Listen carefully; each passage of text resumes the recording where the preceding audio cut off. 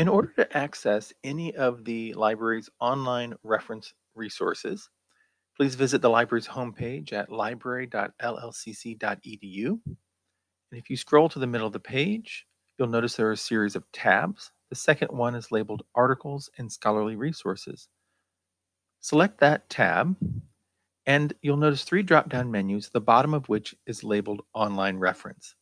This is how you're going to access initially any of the online reference resources the library has available.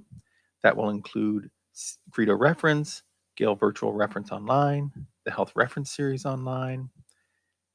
We have Oxford English Dictionary, Oxford Reference, and Salem Press, all of which will be covered in an online guide provided by the library. What you would do is select the one that you are interested in searching, and then click the Go button to the right. In each case, you will be asked to authenticate your uh, access through a login system that will ask you for your Lincoln Land ID and password. It is the same login and password you would use for your email or for your Blackboard access.